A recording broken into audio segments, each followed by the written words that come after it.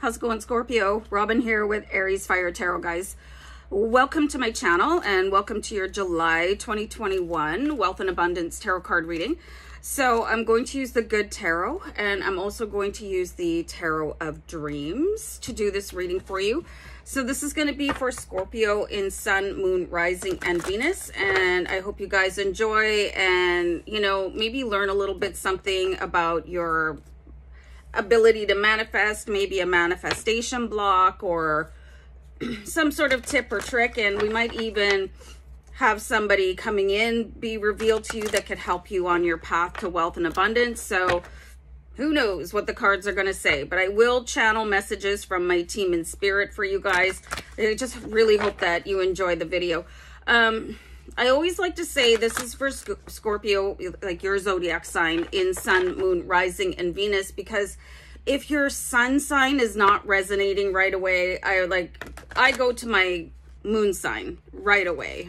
Like I'm an Aries sun and a Cancer moon. So if I'm watching a tarot card reader and I think the sun sign sucks and it's not resonating for me, I'll just go check out my moon sign, and that's usually got a little bit more something productive for me. But anyway, I like to keep the intro short, as you guys know. Okay.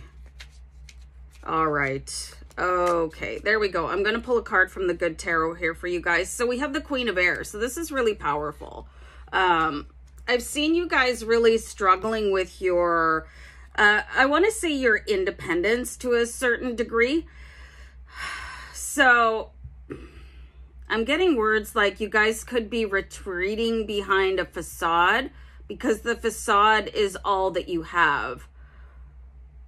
That's really strange to come out at the beginning of a wealth and abundance reading, but let's not overthink that. Let's just keep on pulling cards for you guys and see what is up with that, because I find that a little bit odd. I'm going to pull some Good Tarot.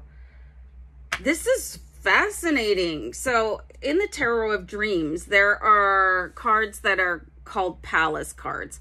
I don't think these occur in any other deck. So this is like the ultimate attainment of wealth, abundance, serenity, zen, just everything. You're living in a palace, you know, it's just the ultimate attainment.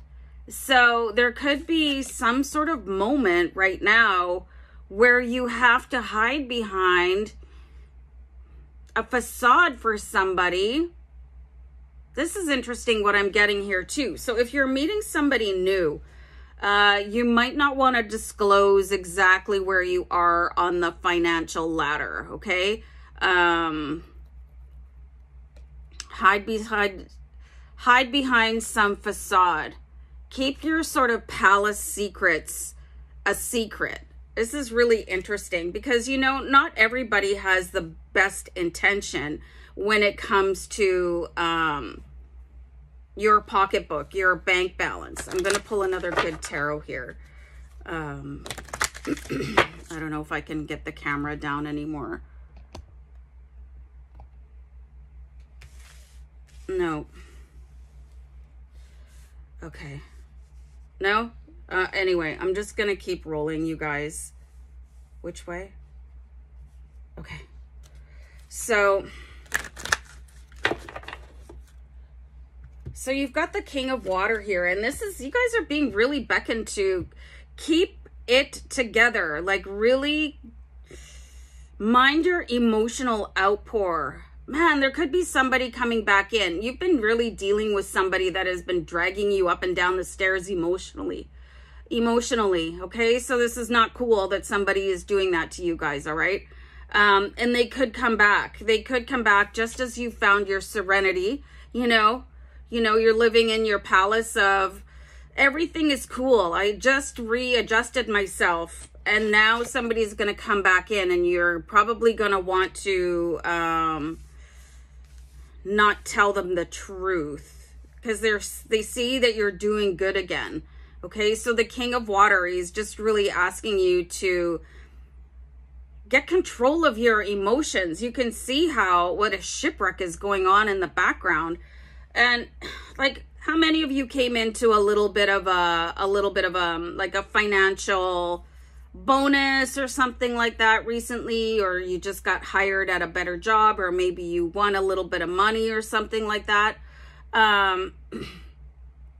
Somebody creepy could have figured that out, and it might be your ex or an ex-friend, and they're coming back in again. Oh yeah, I see you got yourself straightened out. I actually see some of you have some sort of financial something matured, and you could have come into maybe a trust fund or something like that, or you know, the interest paid off for something, like something financial happened for you guys. So you're gonna have to really keep it on the down low, because there's been, oh my god, sorry. I guess if you didn't know I had a dog before, you do now. So anyway, there must have been something exciting happening outside. Sorry about that. All right, so meanwhile, back to this perpetrator here, that they're waiting for you to come into something, some sort of an emotional balance, or some sort of financial upswing. They're a marauder, you know, like you're being, look at this, okay? Queen of Swords. She just is protecting herself. She's streamlined. She is, you know, she's a shield maiden. She's like looking at this person coming in, and she's like got this false front to herself. And then you've got the King of Water, who is just really in charge of his emotions, and he's not going to let anybody sway him ever again, okay? And being able to retreat to this palace of air, where all your thoughts belong to you and not somebody else. So this has got everything to do with what is happening with your money, because somebody just, so much shade, so much shade. Oh, I can't stand it when I get that kind of vibe. You know, people that are just, they just creep me out, that they think it's okay to go and prey on other people.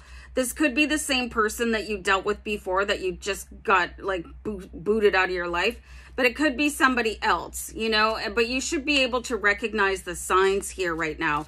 This is going to be, you guys got to protect your assets. Like, don't fall for it, you know, really keep your distance, really be observant, really use the energy of the preparedness of the Queen of Swords and the emotional strength of the King of Water. And which movie was that in, you guys, where Hannibal Lecter, he had created sort of that palace where everything was his own. I don't know why that's sort of connecting. It's like you're really going to have to go back into your own head and not let this person manipulate you. Okay, because it's like they have a very powerful hold. They could remind you of somebody else, and really ignite a soft spot in you. So this is not going to be cool. Okay, so very, very carefully around people coming in, especially if they've already done you a once over and sort of broke your heart or ripped you off or all of the above. Okay, so, and then we have the Two of Pentacles. So this is like, you have to stay focused on your own goals here. Like, don't let somebody come in and do this to you. I cannot emphasize this enough. You guys have just been through this. I think many of you have just gotten separated, or you've been single for a long time, or you've gotten divorced, okay? And it's all over money matters, you know, because you had to foot somebody's bill before. And like, no, this is not going to happen again. Like, there's that song that it's like, if you've got to have a job if you want to be with me. And it can sound a little bit cold and all that stuff, right? But the whole principle is that, you know, you don't have to make $1 million, but I don't want to pay your bills either, you know. So have some sort of prospect. Like, make sure that the person that you're interested in, either as a friend or as a romantic interest, you gotta make sure that they can cover their own portion of the bills. Otherwise, you're gonna end up footing them. And that is absolutely 100% thumbs down, not cool, okay? So you have this within you, you know, Scorpio, you guys are very, you know, water sign, and you're very sensitive. So it might not be like the top of your nature to retreat behind the power of the Queen of Swords and like laser focus on them and say like, nuh-uh. Like, you need a background check. I need to like really scour the internet and see who you are.